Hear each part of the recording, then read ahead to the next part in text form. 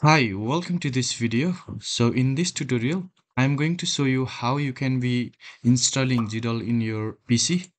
So first you need to go to your browser and then simply type in Anaconda navigator download. Go to Anaconda distribution. Okay, and then click on this download button over here. So after downloading Anaconda, you need to set up Anaconda and then this beautiful icon in your desktop will be shown. Now go to CMD and then simply type conda hyphen version, and the version of your conda is ready over here. Now by any chance if the version of your conda is not shown over here, you need to right click on this icon, go to file location, and then go to conda win, and then simply copy this path. Now again come to search and then type in env, go to environment variables and go to path over here. So simply type in path. So search for path over here. This path, go to new and paste that bin over here and then click on OK. So after that, what we are going to do is we are going to create the environment and then install Gdal in your PC. So go to CMD and simply type conda create hyphen name and then name of your Gdal. So Gdal name, okay? Or you can simply type any name you like, okay? So name Gdal name and then click on enter. Click on Y. Okay, so after that, what we are going to do is simply activate, okay? Simply by activate Gdal name. Okay, so now the Gdal name environment has been activated. The next thing we need to do is we need to install Gdal in this environment. So simply type conda install -c conda -4j Gdal. So this may take some times and then you are good to go.